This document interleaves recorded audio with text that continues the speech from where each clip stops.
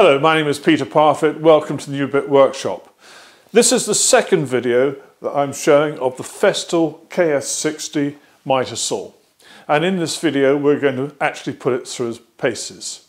If you looked at the first video, you'll have seen I'd have described the tool in detail and shown you how to set it up. Now the setup is as follows. Because I've only got this saw for a short period of time, I have just screwed it with ordinary wood screws through the 4 feet down into the top of the MFT3. I've got connected at the back a 36mm hose, and that goes to the brand new Festool CTM 26, which is here, which I'm reviewing in a separate video. I've got the extractor set on auto. I'm using a 36mm hose, and therefore this is set on 36, and I've got my speed up to full. And that's the saw connected just there. And now I'm just going to get the saw ready for action.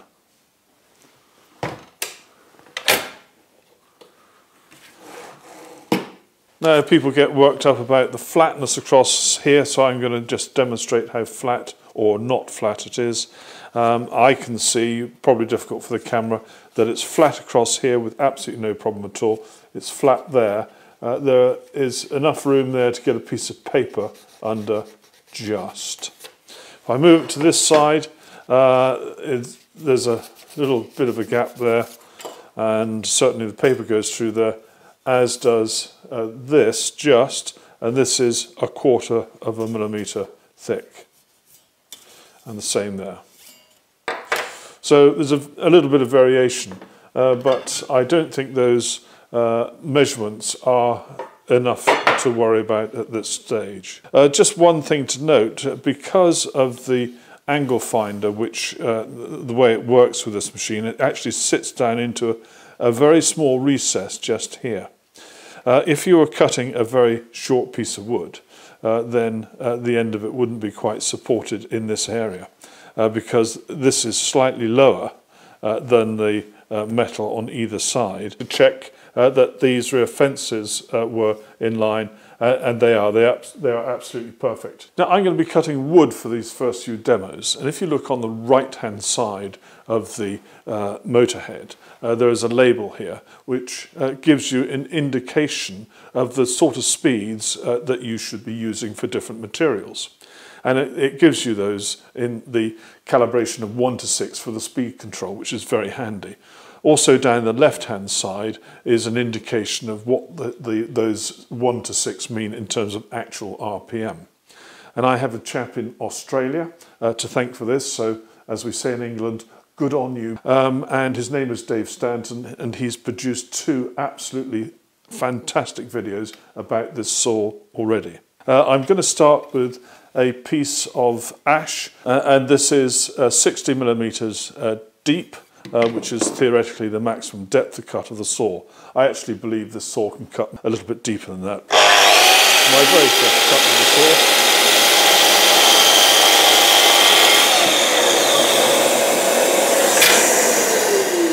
saw. Cut through very nice and cleanly. And the first thing I'm going to check is how square it is.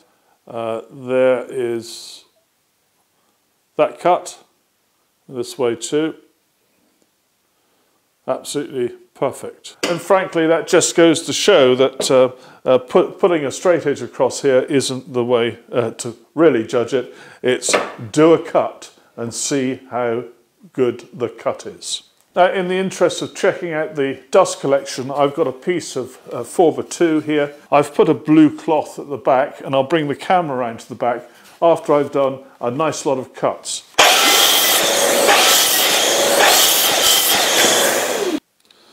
I'll look first of all around the front of the machine. You see some little bits of dust there, nothing of any great shakes.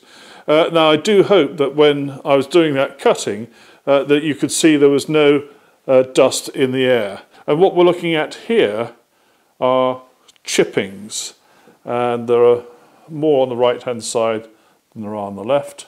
Now I lost count of the number of cuts we did. There seems to be quite a few. Now this is the W60 fine tooth blade, 60 teeth, and it's very much the equivalent of what I use in my KS120. This is the sort of blade that I would keep for all my cross-cutting, and I think we're going to see a considerable improvement in that cut quality compared to the universal 36 tooth blade. Whilst we're on this side, here's the spindle lock. On this side, I've got my finger on that locking mechanism.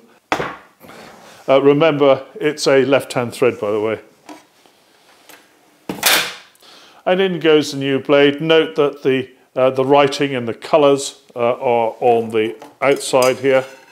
So once that's in place, look at this locking washer. It's got a couple of flats on it which match the shaft there. That goes on, and then the screw goes back in. You'll feel the shaft lock button go in when it actually finds one of the locking positions, just like you have on a router or other similar tools. There we are, that's nice and tight. Now for this next cut, I've got another piece of ash, but it's a lot denser, it's a lot better quality than the first piece I was using. I've got a face edge marked and I've got a face side marked, and I'm going to make sure those are the two that I'm referencing on the machine.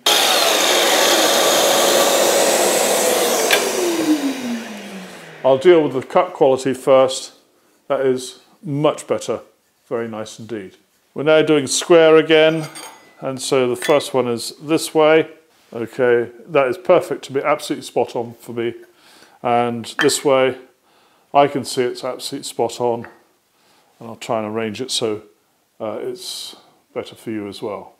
And I've got a wider piece here. It's got a straight edge at the back, and what I want to be checking is this angle here. And I hope you can see that that is absolutely super. Right, I think it's time that we took this into angle territory now. Now for a bit of fun, we'll make something.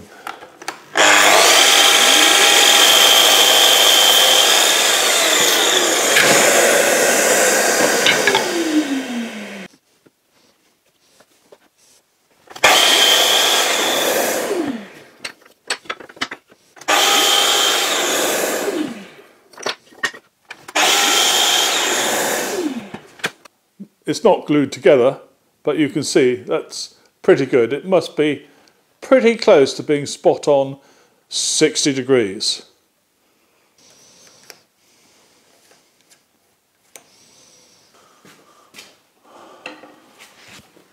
I'm now going to switch to the laminate cutting blade. Now this laminate blade has got the red marking here.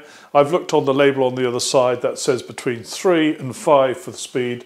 So I've actually set it on 4. Now unfortunately I have no laminate flooring left over. I stopped using it about 10 years ago. But I have got some Formica finished chipboard, which is a substitute, is the best substitute that I can make. So there we are. The issue to watch here is how clean the cut is on the underside, bearing in mind there's no sacrificial zero clearance insert underneath here at all.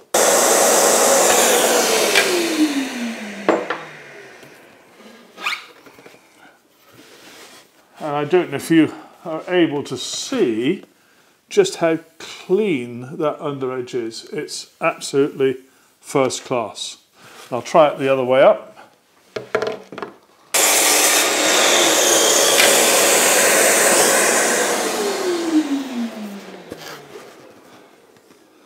And there's that absolutely perfect, and I mean absolutely perfect edge. Right, I've got the aluminium blade in and I've set the speed to speed 4 because that's about mid-range of the allowable speeds. I've got a piece of aluminium angle in here. I've secured it both ends and I've disconnected my extractor. And the reason for that is I don't have a spark guard on the extractor, and so I'm not going to risk cutting metal using the extractor. So I'm just going to cut it and then I'll clean up afterwards. I've got eye protection and ear protection as always, of course.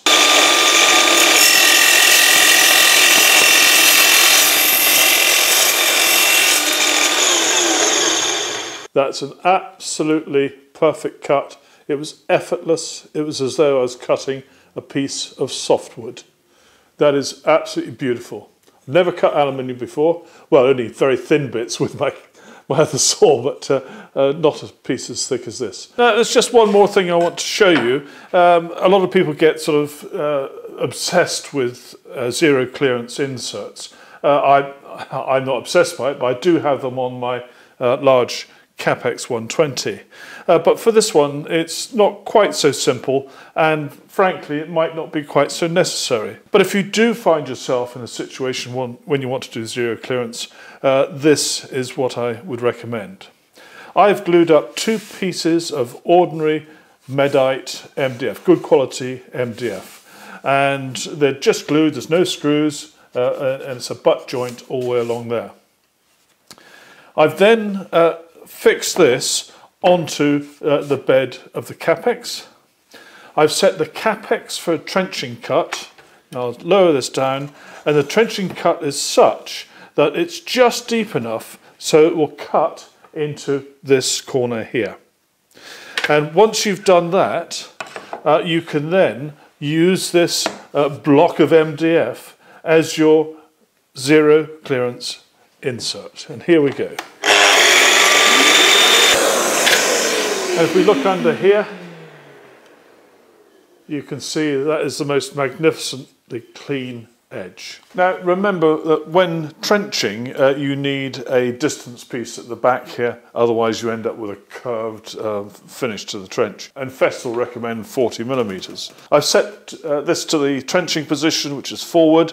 I've rotated it to adjust my trenching depth, and I'll now make a trenching cut.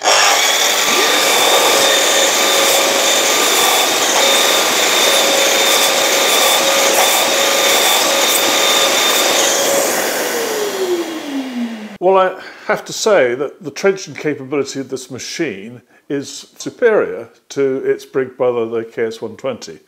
And the reason for that is that it's a little bit stiffer here.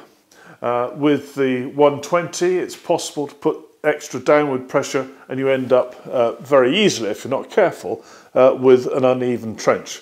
But that trench is perfect. Now, because of the 60° mitre capability, the amount of supporting surface on either side of the table is actually quite limited, certainly compared to its big brother, the KS120.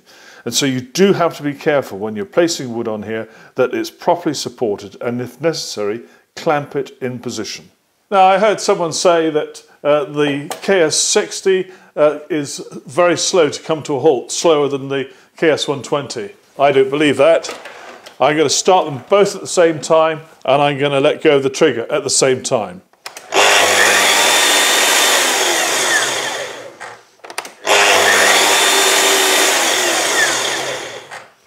I can see absolutely no difference at all. What is interesting is they're the same height. Well, there we go. Now, it's only just been placed there, but the heights are right. You could build this mitre station. You would have to just have a little tiny addition here to support that front piece, and the plans are free. Well, I've done my best in this one video to show off the operation and capability of the KS60. There are a couple of criticisms I've got. One is I absolutely detest this little baby screw clamp. It's not terribly well made. As far as I'm concerned, it doesn't deserve to have the name Festool on it. But there we go. I don't like that type of clamp anyway. Maybe that's the real reason. I showed that there was a slight discrepancy in the level across the machine, and I hope that by doing those demonstration cuts and showing them with my square, that you'll agree that that slight variation across there is really of no consequence. I think the shadow line is perfectly okay, provided you're not trying to work at great accuracy, to within 0.5 mm, that's fine. It might be awkward if you've got a really big lump of wood and you're trying to lower the motor head down a bit to get a clearer shadow line, yet at the same time with the other hand trying to move a big lump of wood. That might be tricky. I was very impressed by the motor and the drive mechanism. I don't think it's excessively noisy. I think it starts and stops pretty much on a par with my KS 120.